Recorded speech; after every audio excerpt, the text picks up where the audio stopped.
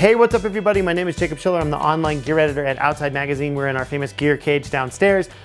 Today we are talking about the Thule RoundTrip Ski Bag. So this is new for next year. It'll be out next fall. But we got a sneak peek about a month ago and then they just sent us one.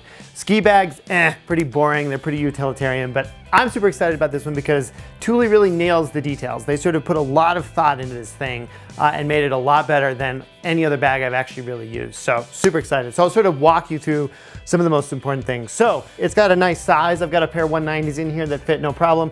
It's got nice ski straps so everything stays locked down. It's got a nice hole for the poles, which is nice. But what Thule did that was really smart was they took something that we all do, which is shoving puffies into our bags for extra storage. Like we all want to throw extra clothes in there. So included in the bag are these lovely stuff sacks, which are essentially just big sleeping bag stuff sacks. But what they do is they have this pocket on the side that is meant to slip over the tip of the ski,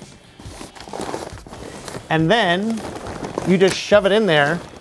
And what you have is a bag that's not only gonna protect your puffy, but you also are gonna have a ski protector that's gonna keep my two skis separated or protect my tips. So another nice thing about this bag is instead of a full zipper along one side, there's sort of an S zipper. So I'll show you, it comes off the top and then crosses down here to the middle and you have these two zippers. So what's the point? So say for example, I had a puffy buried at the bottom of my pack.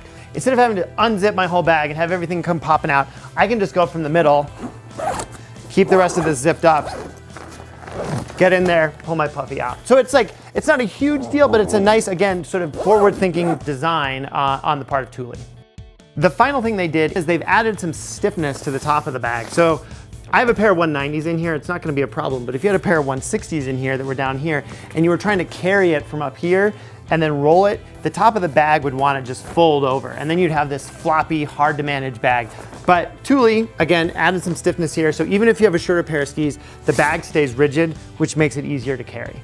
So overall, I'm just really impressed with the way that Thule slowed down. And instead of just trying to sort of make another ski bag that's like all the other ski bags, they thought about how we use the gear. So you're gonna have a non-torn puffy, you're gonna have intact skis, and it's gonna be easy to carry regardless how big your skis are.